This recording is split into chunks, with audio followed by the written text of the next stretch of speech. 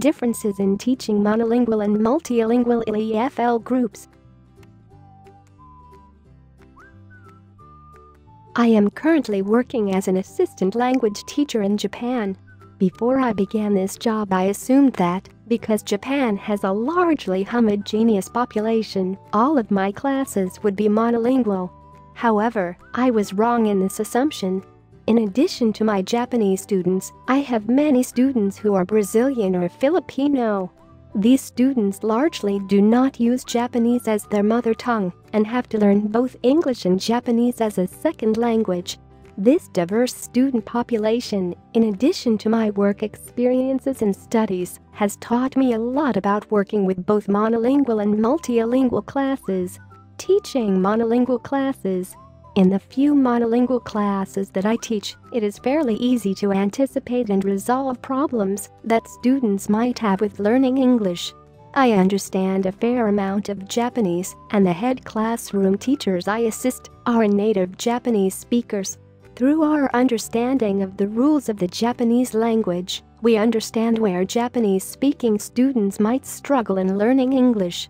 Applying that knowledge, we can easily design classes based on addressing anticipated problems that affect every student. Struggles in multilingual classes. Compared to monolingual classes, anticipating and addressing struggles in multilingual classes requires a more individualized approach.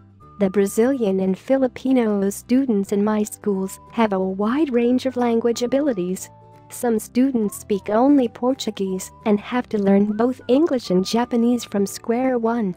Others might speak English plus Tagalog or Portuguese fluently, even if they can't speak Japanese.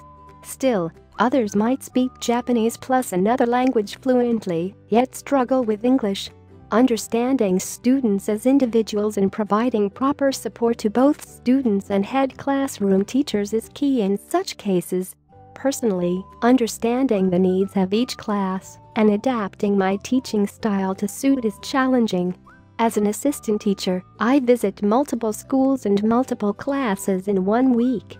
This makes it difficult to get to know students individually. In addition, I have little to no say in how classes are designed and implemented. However, through observation and reflection, I have begun to understand certain approaches to teaching monolingual and multilingual classes and have figured out small ways to support my students. How my TEFL course helped. Studying material in the online TEFL TESOL courses has been an especially helpful tool for reflection. For example, Unit 20 of the 120-hour online course, Troubleshooting, addresses possible approaches for classes with multiple language abilities. I have noticed that my head classroom teachers largely take the approach of having all students study the same material. Much of my school's cultures are centered around group work. I get the impression that in ensuring all students learn the same material, teachers hope that stronger students will help weaker students.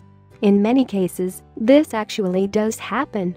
If an individual student is called on to answer a question and struggles to answer, students sitting nearby will jump in to offer some help.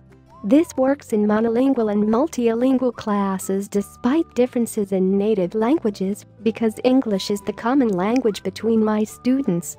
Using students' native languages as useful tools. However, my students' native languages are useful tools in class as well. Multiple units in the 120-hour online course and the Teaching English to Young Learners course support this idea. From my observations, this concept applies to both monolingual and multilingual classes, but is sometimes more essential in multilingual classes. For example, all test questions, assignment instructions, and lectures at my school's lower grade levels are delivered in Japanese. For Japanese-speaking students, the majority of students in all classes, this is helpful for clarifying class activities. For students who have yet to learn Japanese, this is a reason they might struggle with tests and assignments. I have noticed that students who do not use Japanese as their native language might easily become bored in class or delay starting assignments simply because they do not understand what they have to do. In these cases, support teachers are often brought into class to help individual students understand. From this, I have learned that the use of students' native languages and English should be considered and applied carefully. This is especially true in multilingual classes. What monolingual and multilingual classes have in common? Despite all of their differences, one thing that is absolutely universal between monolingual and multilingual classes is demonstrating the relevance of learning English. The Japanese education system is heavily centered around standardized testing. Students must take tests in order to enter high school and university, and English is always featured on these tests. In that way, one need for learning English is made obvious. A major role of my job, however, is proving to students that there is a need for English outside of testing. I make a point to respond to students in English so that talking to me becomes a means and a reason to learn English. I have also created spaces outside of class where students can study English that is more suited to their interests. For example, I run lunchtime activities where students and I play English board games or card games together. Multilingual and monolingual students with high ability or interest in English often participate in these activities. Maybe these students find certain class activities boring or too easy, but through these activities, they can practice language skills in the practical everyday setting of playing games. Are you ready to teach English in Japan? In summary, effectively teaching multilingual and monolingual classes requires a competent understanding of each class's students and the students' needs. It also requires keen observation, flexibility, and sometimes extra resources. Each class setting has its advantages and disadvantages, and neither is impossible to work with. I am incredibly happy to have experience working in both kinds of classroom environments so early in my teaching career, and I am excited to learn more from my classes.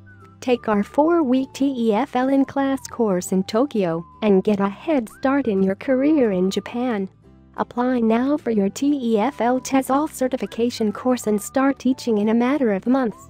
Speak with an ITTT advisor today to put together your personal plan for teaching English abroad.